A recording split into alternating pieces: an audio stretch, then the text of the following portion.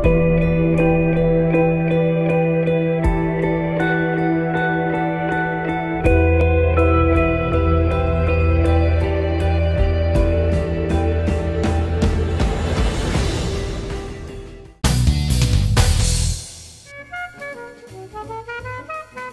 next standoff that we have prepared for you is globalization on the one hand and the totalitarian extraction of natural resources on the other.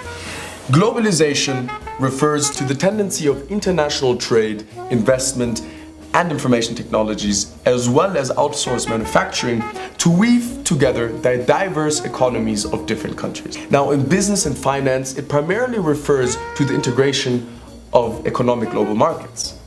But it can also be used to describe the social-cultural integration of the different countries we have. The promise of globalization is that a rising tide lifts all ships. The power of markets and technological innovation should reach all corners of the world, gradually reducing totalitarianism and protectionism. Both the capital and District 13 are totalitarian governments, with ruthless dictators that see themselves as benevolently serving the will of the people. The economy of Panem is based on exploitation. It is an empire with each district serving the capital that's not capitalism. In fact, free trade and investment is violently prohibited.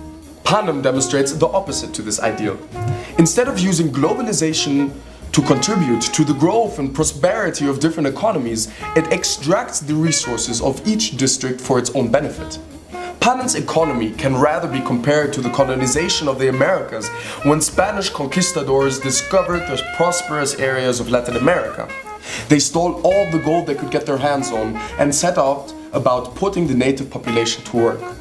They set up extractive institutions whose purpose was to extract as many natural resources, silver, gold or food, from the land as possible while keeping power in the hands of a narrow elite.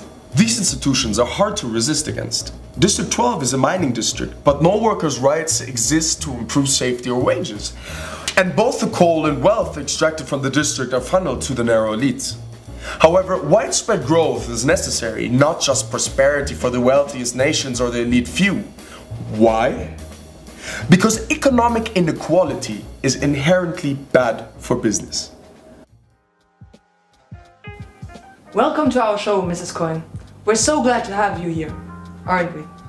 For those of you who don't know me, let me introduce myself. I'm President Alma Coyne, leader of the rebellion. Do you actually see yourself as a hero? As a savior of Katniss and Panem? Yes, I do. Unlike Snow, I lead a fair and equal society. Then how come there are rumors that Katniss actually wants to kill you? Damn girl, we should have saved the boy. Would you agree that you might have utilized the people of District 13, similar to how Snow utilized all of the district?